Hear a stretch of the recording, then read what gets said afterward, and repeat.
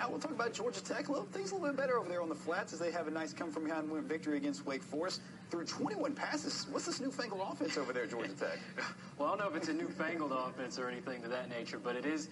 They are opening the pass up, and part of that was really dictated across the ball game itself. They were behind the whole game. In fact, I was just thinking, coming to the studio here today, Georgia Tech was almost becoming a sports writer's nightmare the other night because you had to hit the delete button. They were losing. They had a lot of key issues there in the defense. Most of the offense, the blocking was not there at all. The passing was so-so. There were a couple of drops. And so you were just anticipating a loss for Georgia Tech. And then sure enough, they started to march there with about 9 minutes left in the game. And then the game-winning touchdown to Macon's own Corey Earls, a former Central standout, who caught the game-winning touchdown, a 9-yard touchdown pass off a slant.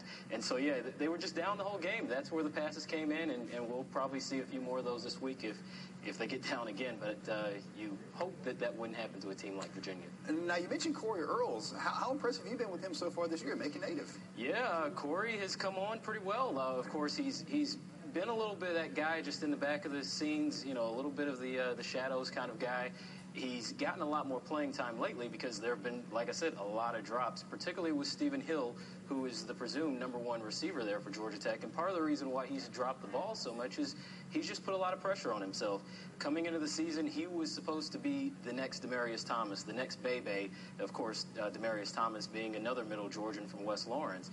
And but he just hasn't lived up to the billing just quite yet. And so Corey Earls has seen that void, and he's stepped right in, and he's doing a really nice job of holding the offense in that regard in the pass-catching game. All right, well, there you go. Unfortunately, that's all the time we have for today's Fox Focus. Let's turn it back over to the big desk with Adam and Portia. All right, thank you.